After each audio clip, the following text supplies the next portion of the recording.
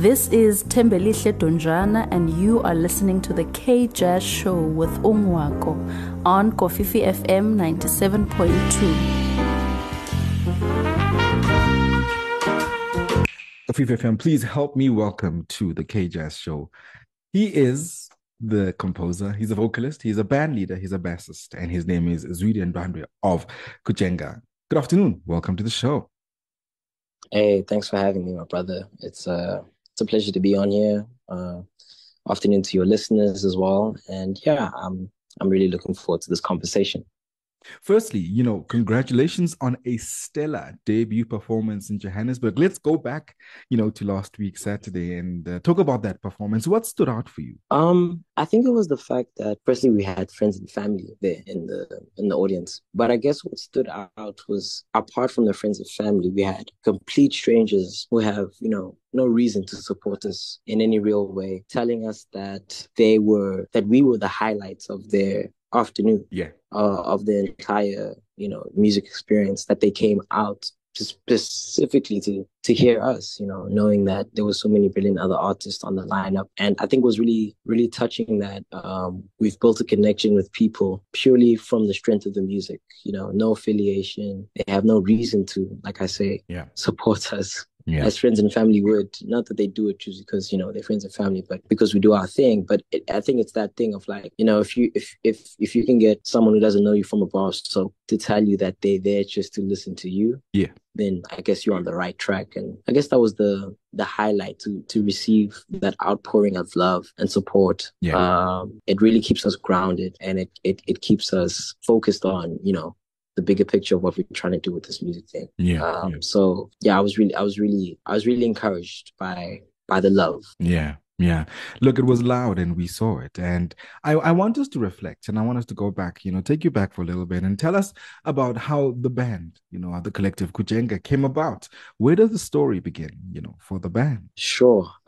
So myself and my twin brother, Owethu Ndwandwe, and our friend, Thane Smith, we're from a community in Cape Town called Tableview. And we met through a church that we were all playing at. Well, me, Owethu, met Thane at a church that we were playing at. And we realized that he's interested in the same music that we are interested in. He's a young musician. He's also looking to play. And we were just like, do you want to, join us for, like these random restaurant gigs that we're playing in our local community, playing other people's music at the time. But we're like, we can really work well together because we give off similar vibes. He told us he had a drummer in his high school at the time that could fit well with the sound of the band. His name is Riley van der Merwe.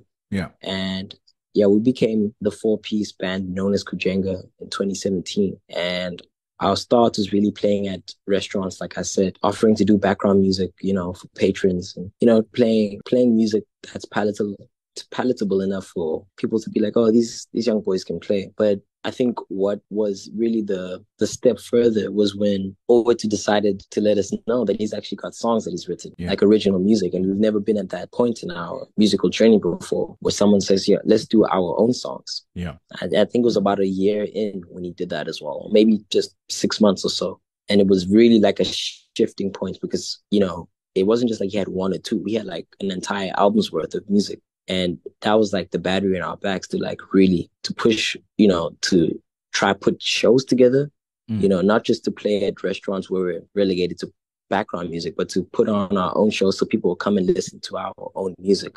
And that was around 2018. And we recorded an album featuring the music that was predominantly written by my brother, Owethu. And that was in the the start of 2019. And that album is called Nationality.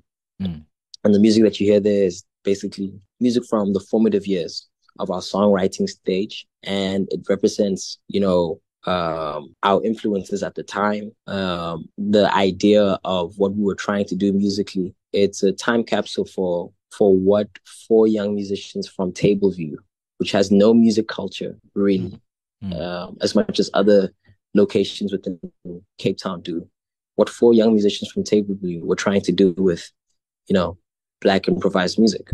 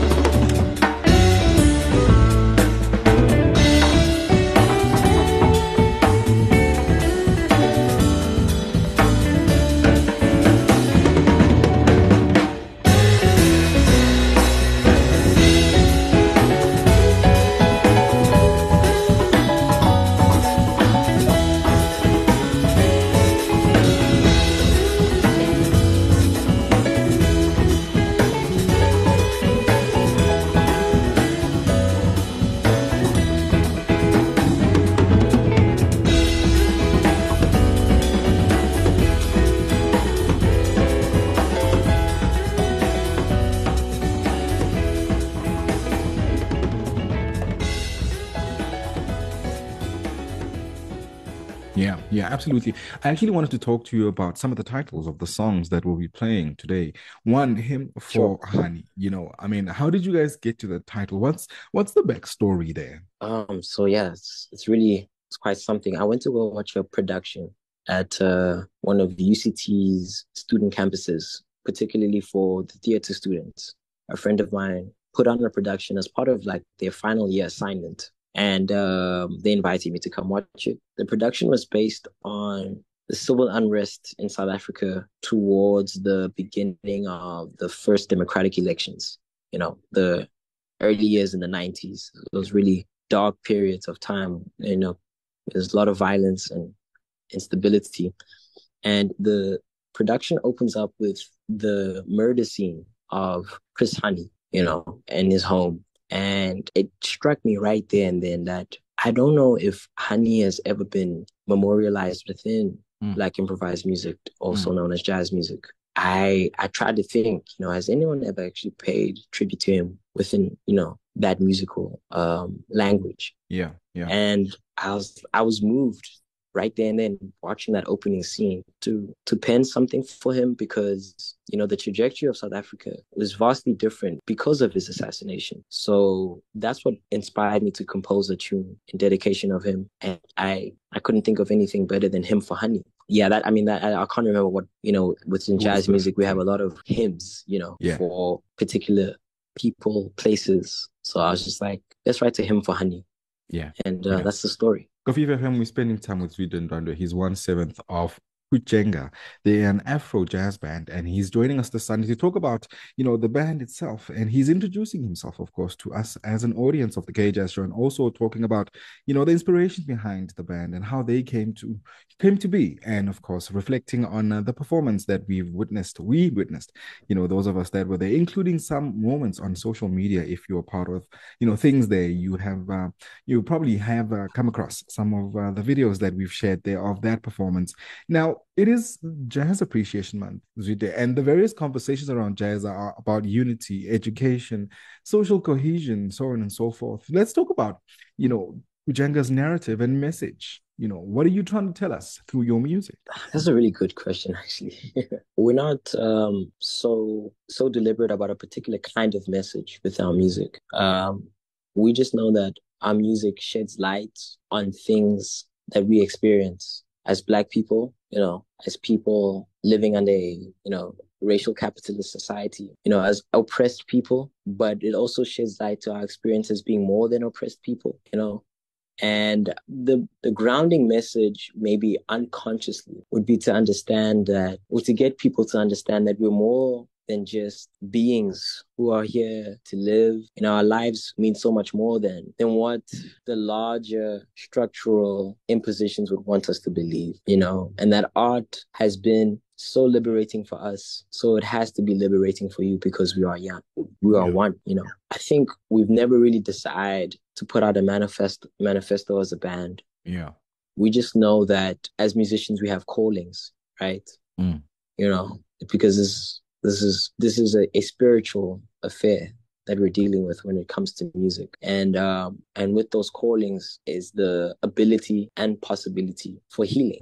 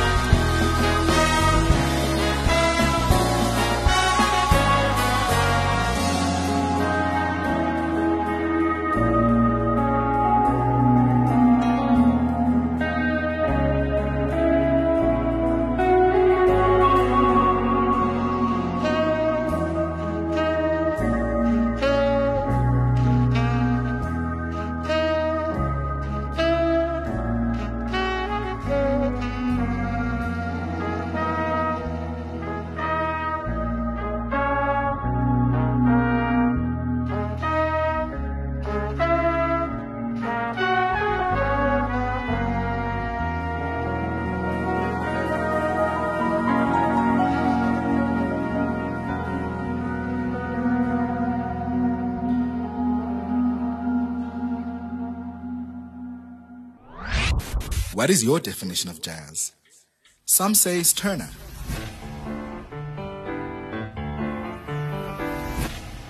Others prefer Mkhubata.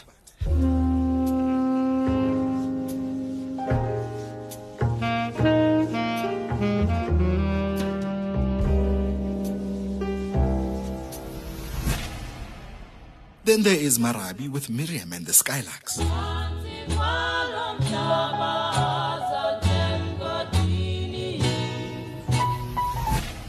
Or even a Pan-African excursion with Fela.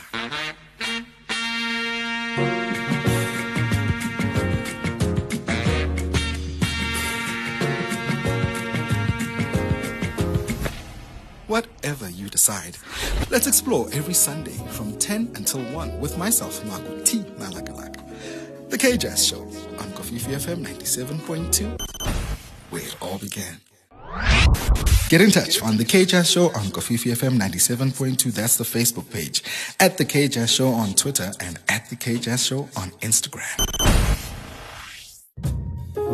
This is Ofenze Moses Sabula, saxophonist, composer, performer, and arranger.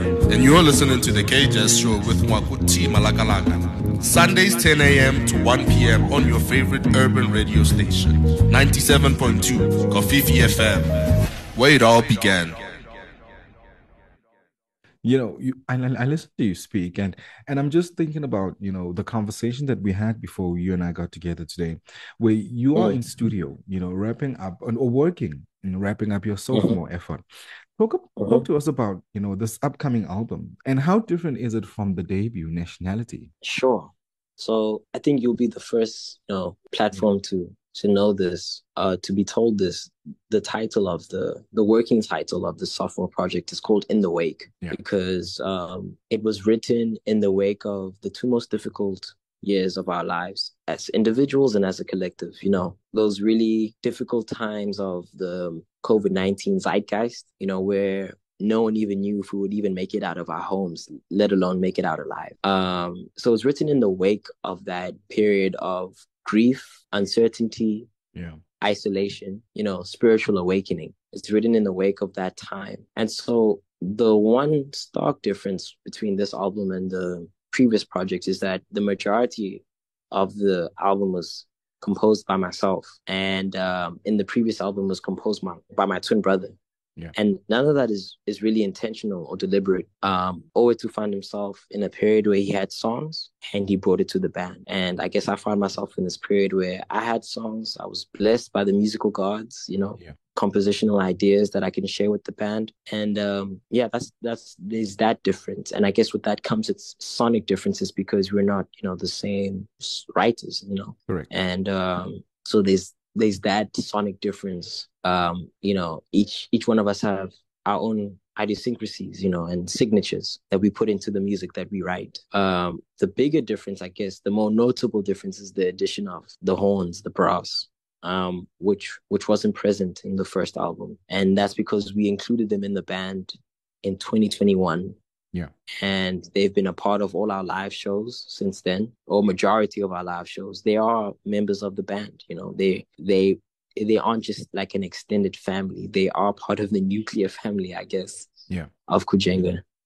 Because now no one can divorce Kujenga's current sound from this, you know, horn section. So that's the difference. It's made the music more expansive in that way. It's a larger sound, you know, sonically, you know, more fuller, more textures. And I guess those who've heard the first album will be wondering why or how this is the same band.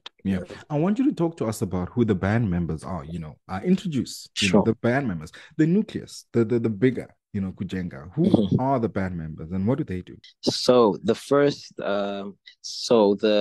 band member that I introduced initially was my twin brother, Owethu Ndwandwe. He's the pianist. He's also, I guess, was the lead vocalist on our first project. Second band member I introduced was Thane Smith, and then our electric guitars. Skhumbuzo Qamata is on drums, and the horn section consists of Bonga Mosola on trumpet, Tamzyn Freeks on trombone, and Matthew Rightford on tenor sax. And these are friends of ours that we've met within the Cape Town music scene. Yeah. Bonga and Tamzyn study at UCT.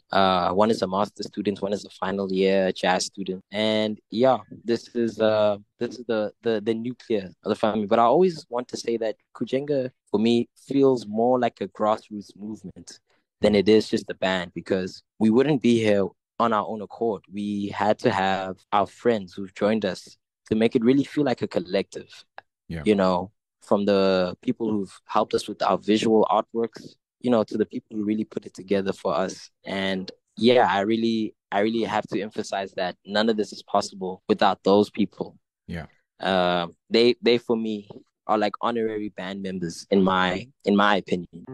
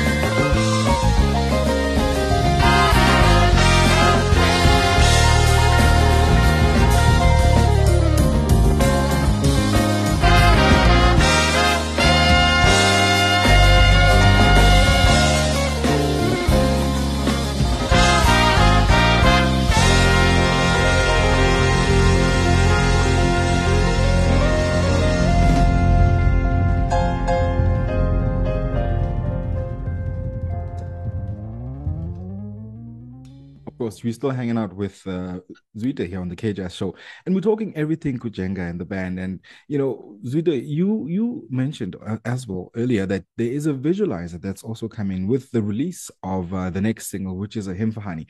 Tell us about this visualizer. Yes. and why the need to pair it, juxtapose it, as it were, with the release of the first single of the new album. So when we put out Hymn for Honey last year, I was reached out to by this gentleman named Adilson from Johannesburg, who sent me a message on Instagram telling me that he was so touched by the music and he would love to collaborate with us. He does visual arts, he's an illustrator, and it was really a humbling message because I didn't expect it. He had no reason to text me, and he told me how much he had been looking for a band with our sound.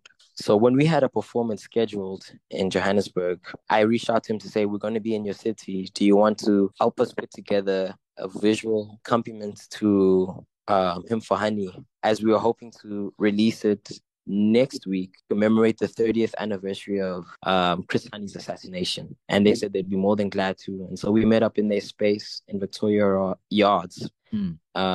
Adilson is part of a collective known as Bandleader Collective. It's himself and Umzo, and they do some really, really dope art, different kinds of art as well. It's not once they have a wide stylistic approach to their arts, which is what made it really fun. And we basically watched him share his vision for how he will use photography, still images, graphic designing, all these sorts of different textures. And we're so excited to share that next week as part of the whole release of Hymn for Honey. Well, we'll look forward to it. And of course, Kofifi, you heard it here first, the exclusive. They're dropping it next week. And we'll be sure to let you know where to find it, of course, through our social media pages. Now, as we wrap it up, Zwide, when can we expect, the new project? And are we going to find it on Bandcamp? Is it coming out on CD? What's the plan there? Man, I guess we can expect it this year. So that's for sure. Yeah. And we will definitely try to put it on Bandcamp because we've seen just how much Bandcamp has helped independent musicians, and that's what we are. Yeah. So it will be on Bandcamp as opposed to physicals. I guess as independent musicians, these are costs that you have to think about. If you're able to, put this together on your own budget, it'll be lovely for us to put it out in physical copies. So that's if that the band members and I guess, are going to have to discuss and figure out the way forward. If I speak transparently with you. But having said that, the music will be out this year, and hopefully through the sustained support that we've been receiving, we will be able to get it on physical copies. I don't want to put a due date on it because, anyone could listen back to this interview and say these guys are liars. So I would just say that, as South Africans, when we say now, the music is coming now. Correct.